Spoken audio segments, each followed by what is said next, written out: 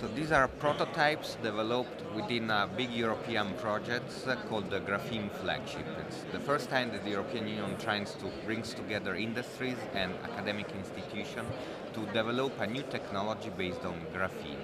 Graphene is a new material. It's the thinnest material ever produced. It's just one atom thick, but can make two-dimensional sheets very robust, very flexible, and highly conductive. In particular, these have been produced within this project in an activity coordinated by Nokia. The goal is to make a wearable device with sensing, all based on carbon, and in particular on graphene. So you have printed electronic circuits made of graphene. This can be printed by an inkjet printer. Then this part instead is a strain sensor. So when you bend your finger, it will feel and change electrical conductivity. So you can feel when you are moving your finger. Then here we have another kind of sensor based on graphene oxide that will feel when temperature is changing or when you are touching something. So can sense what is when with your hand you are touching something. So all these signals are sent to an electronic circuit and can be translated to conventional electronics by graphene, then be used for an output and be analyzed in this way. And all this is based on graphene. Graphene in the wireless world, we're seeing many developments. We have companies who have got sensor devices. We have companies who have got devices for RFID tags for security purposes as well. We're showing some of the early supercapacitor research as well. We expect in the future we will see our mobile phones which will be on our wrist, which means that the phones will need to be more flexible.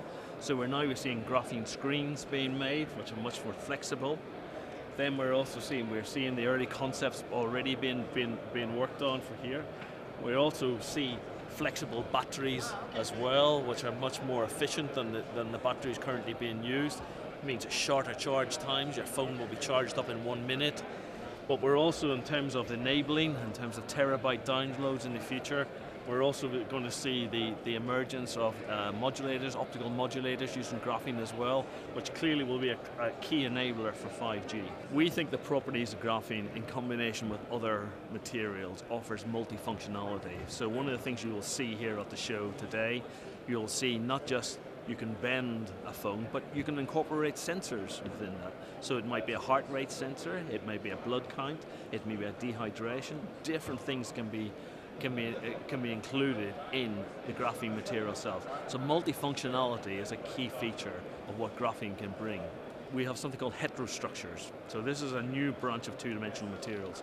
So everybody knows that graphene is one atomic layer thick, okay, which is fine, but hey, there's other two-dimensional crystals as well. And if you take other materials and put them on top of a graphene sample, you can build materials which are maybe 20 layers, all of which have a different functionality, be it photovoltaic, be it strength, be it a composite, a strengthening. Different things can be encompassed in the same material, including sensors as well. It gives enormous possibilities, and as someone said today, it's only limited by our imagination as to what we can do with graphene.